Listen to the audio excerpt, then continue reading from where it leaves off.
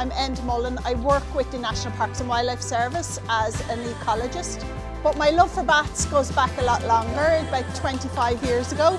Bats are actually the only true flying mammal. They are protected species. That's called a Leislers bat. That's our biggest bat. They weigh between 12 and 20 grams. But if you'd one in the palm of your hand, she'd be 4 fingers long. The sound they make is slow, sort of like 2 notes. It's like clip-clop. So you'll hear. We might get going because I know there's a long hike ahead of us as well.